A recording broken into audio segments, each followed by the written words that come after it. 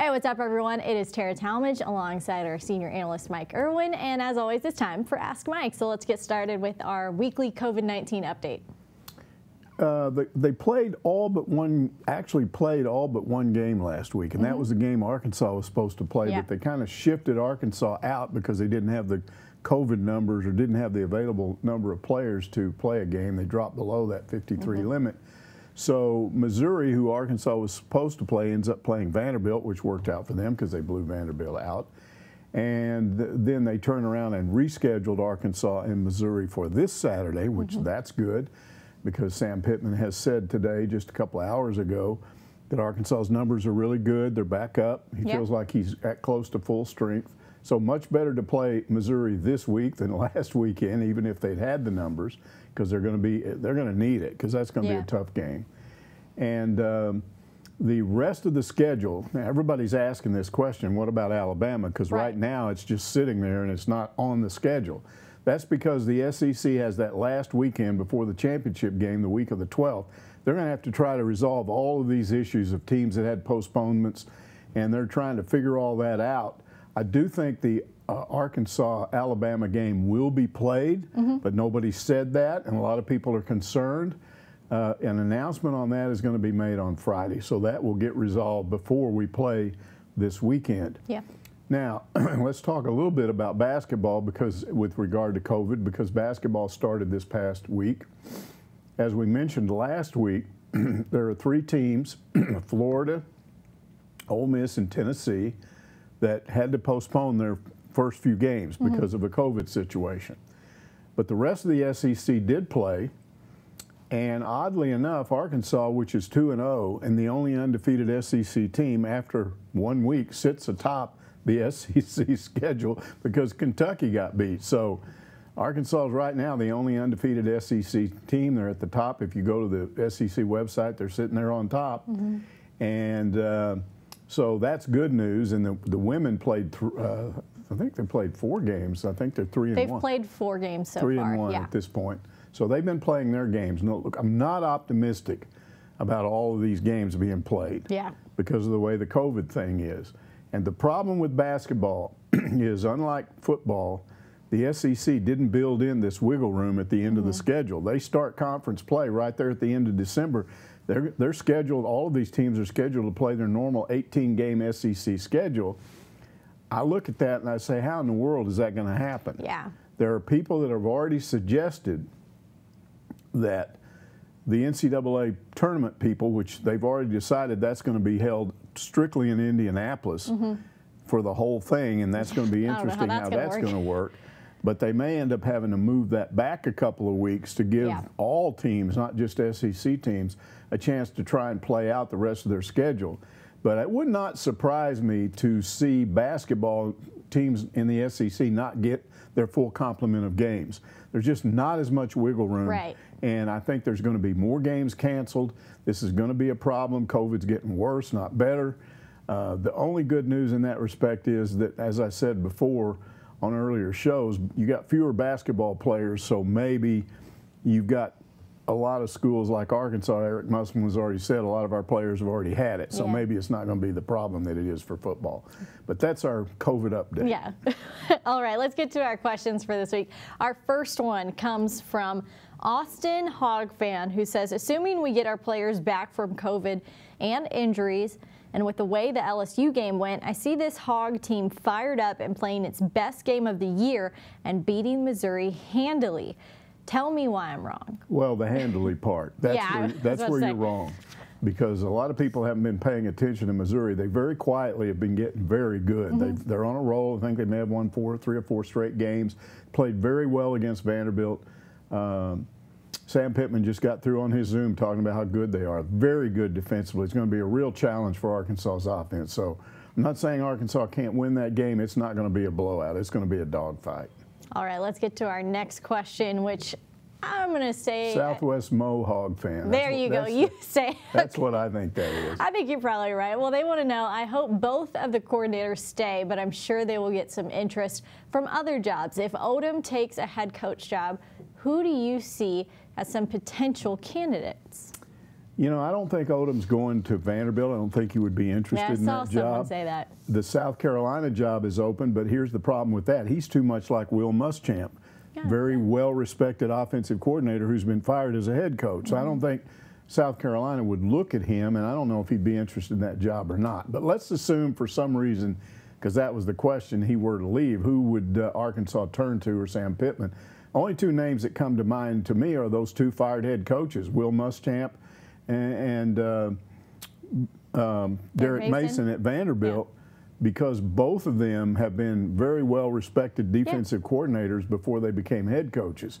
So either one of them would be probably a good hire if Odom were to leave, but I don't think he's going anywhere. Yeah, I'm sure Hog fans are hoping he doesn't go anywhere. All right, our next question comes from Muskogee Hog fan on Hogville, who wants to know, should the SEC review team be involved only when asked for a further review of a play by either the on-field officiating crew or one of the teams playing? Or should they be able to insert themselves into any play on the field in the absence of a request from field level? Well, it's not a matter of should. They are, based on the way that's laid out, they are able to insert themselves at any point.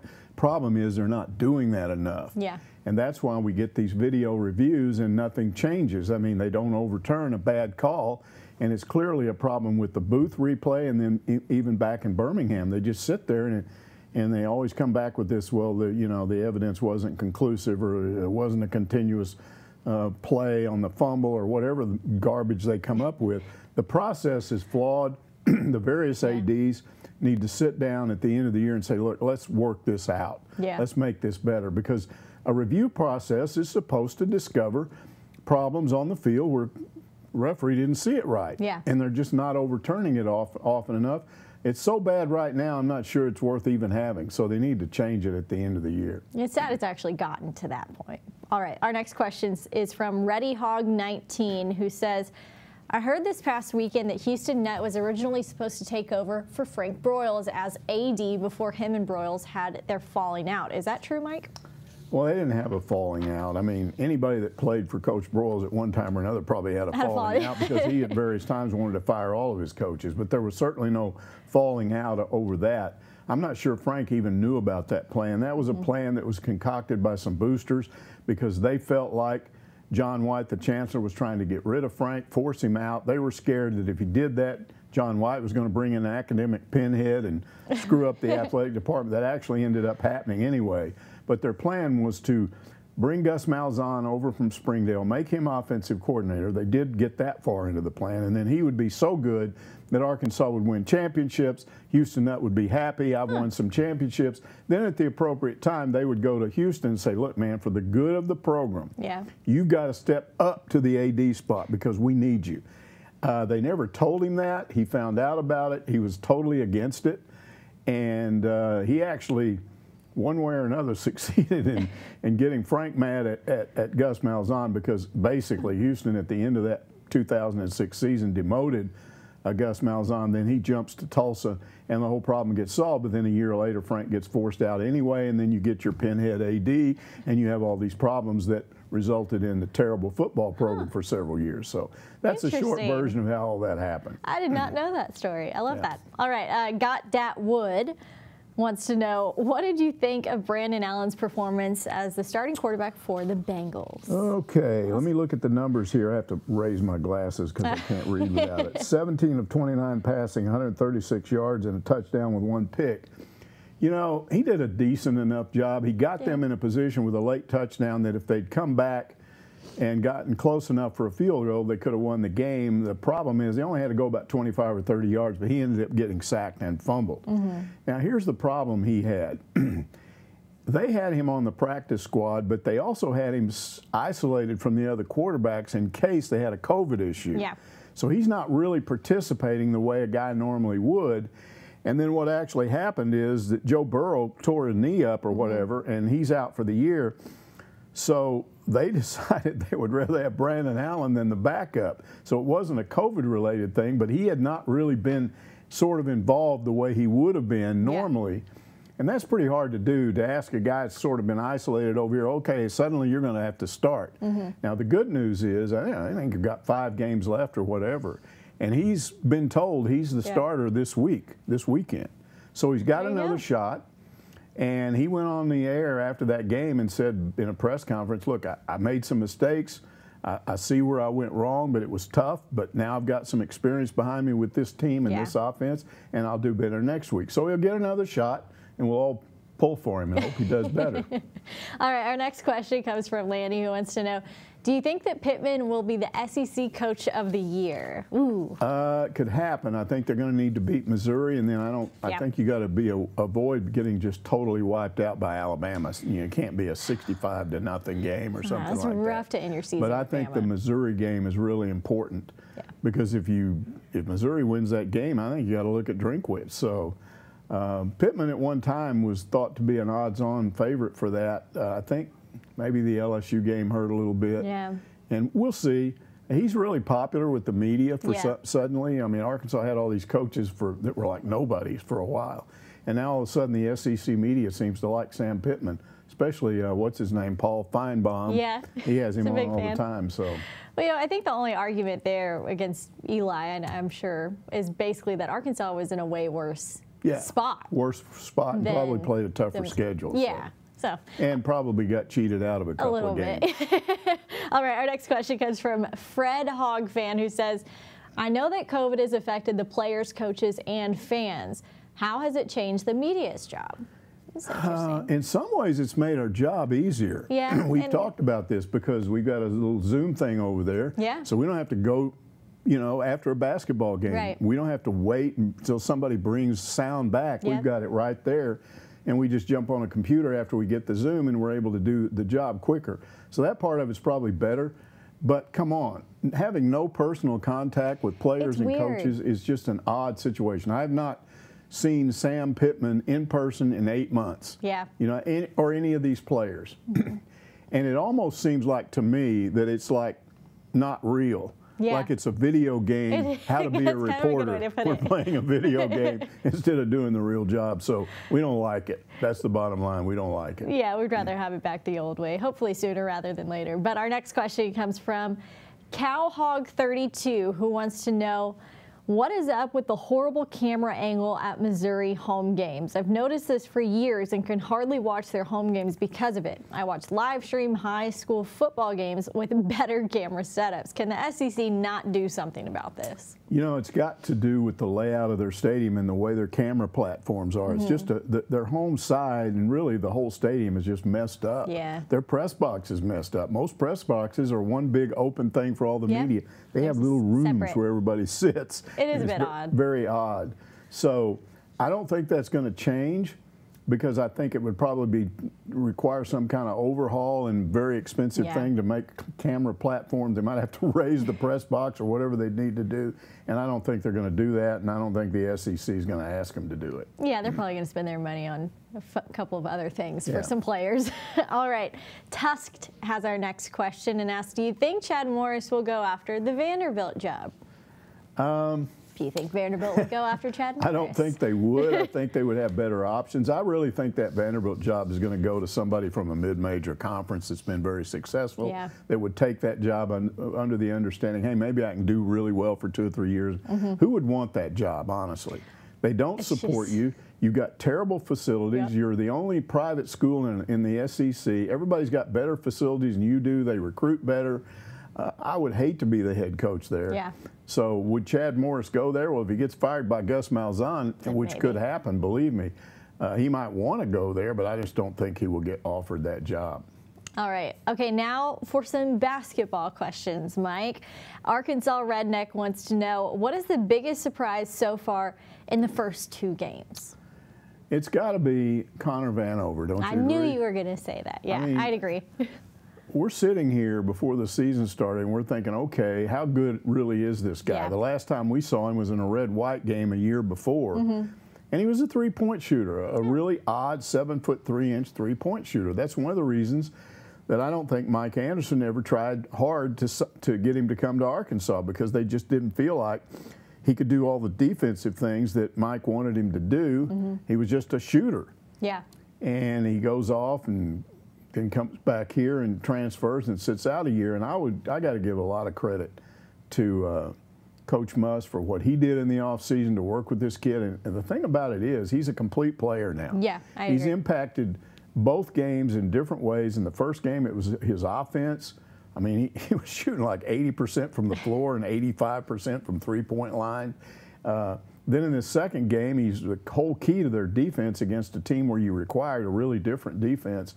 I mean, he's blocking shots, he's altering shots, he's getting rebounds, he's triggering the fast break, he's coming up with loose balls with his big hands, he's got good hand-eye coordination. He's just a really good, complete player, and he's a sophomore, so you're going to have him better part of 3 seasons. I'm trying to figure out how good he's going to be in 3 years. Right. I think right now, if he continues to develop, he's an NBA player. Wow. I mean, I'm moving way down the road. Yeah, but still. But if you project how much he's really improved in just the off season, he's amazed me. Yeah, he's going to be fun to watch this season along with the rest of the team. But our next question comes from Greening.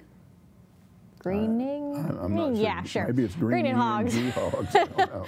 They want to know, has there been a year that has had such a huge roster turnover outside of Sills? I struggle to identifying who is who sometimes. Can Coach Musk keep all those guys happy? Yeah, that's a big question. You know, he played almost everybody in that first game, but he had also said before that game that he doesn't believe in doing that. And then he later explained, I wanted to play everybody just to see what I got and to get everybody involved. Then in this last game, he only played 8 guys, left some very prominent people on the bench, some newcomers. And I've already had people say to me, well, he can't leave some of those guys on the bench or they'll transfer at the end of the year. I don't think that's what's going to happen, but I do think, listening to what Musselman explained this, different players are going to play in different situations depending on who the opponent is. Right. So the people he played against North Texas were people he specifically targeted to say, they can play the kind of defense we need against this team. And you can't argue with the results. I mean, it worked. They held those guys to 53 points. They're a high-scoring team. They disrupted their offense with Arkansas's defense, forced a lot of turnovers. So I just think you're going to see different people play in different games, and I don't think you're going to have a bunch of people mad because they get no playing time. I think he will have explained that to these guys. Yeah, I agree. All right, one more question for you, Mike. It's a baseball question. Ladyback fan wants to know, have you heard anything about attendance for baseball this year? Do you think they will reduce it because of Corona? Well, we're way too early for that. If they do it based on how they did it for football and basketball, you're probably not going to hear anything until January. It may be mid-January. I think they wait because they're trying to get the latest word from the governor and the committee on what they're going to allow. If they do it the same way they did it for football and basketball, then I would say probably 2,000, 2,500 at the most is what you would get for baseball. I don't think there's going to be any relief on that by baseball season. There's a vaccine, supposedly 2 of them, coming out mid-December, but it's what I'm being told and what I'm reading is that it's maybe late spring before the general public has wide access to this, so where that would affect the way you know, how you would deal with crowds. So I just can't see baseball season being, I think this academic year, 2020, 2021 academic year is a bust in terms of fans. Now, what about 2021, 2022? Because that is critical. Because if they don't get crowds back at most of these big Power 5 conference schools, some of these programs are going to start going broke. There are a lot of them are already going in the hole this year. Yeah. So how's that going to work? I don't know. But I'm told, again, what I read is the vaccine is widely available by late spring, early summer. Now, there's all kinds of wacky people out there that believe crazy things. They're not going to force you to take a vaccine. That's not going to happen. But here's what could happen. If you're a sports fan, let's get this down because we're doing Arkansas. Let's say you're a Razorback fan and you want to go to games next year, and the athletic department needs, with Sam Pittman having a good first year, they want to draw big crowds again. So when Auburn comes in here next year, they want 75,000 for that Auburn game. Of course, yeah. All right. Here's what I could see happening. We get to the summer. I could see Hunter Yurachek talking to the governor and going, look, we got to have some relief on this. Give us some help. You know, don't put these restrictions on us. If coronavirus isn't under control by that time, only partially under control, the governor may still say, look, there's too much of a chance. Here's a compromise. if you will require anybody that goes to these games to prove they've been vaccinated or they've had COVID, one or the other, then we'll let them in, and we'll let you have a full crowd. We'll let people sit shoulder to shoulder and do all that stuff with no social distancing. But you're going to have to insist that they prove that they can't spread COVID. Mm-hmm. Now, what's that going to do if they did that? Would some people stay away? Would other people say, well, I'm going to get vaccinated? I got no idea how that would happen.